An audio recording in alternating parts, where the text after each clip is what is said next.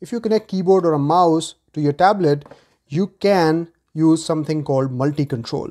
So right now I'm using this mouse on my tablet, but what multi-control allows me to do is move this cursor seamlessly over to my phone.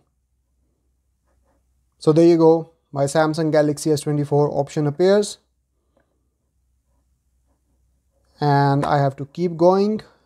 And now I have pushed through the threshold and I am on my phone now. So now I can use this mouse on my phone without even connecting it to my phone.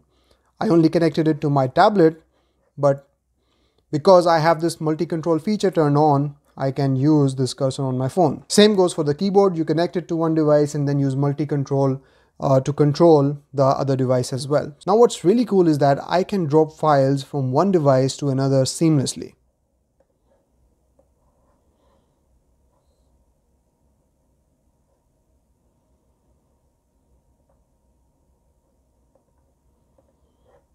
And you can turn this feature on by going in settings, go in connected devices, and then go in multi-control. And here you can read about it. Use the keyboard and mouse connected to one Galaxy device to control all your other Galaxy devices and drag and drop files between them. To connect devices, need to have Wi-Fi, Bluetooth and multi-control turned on.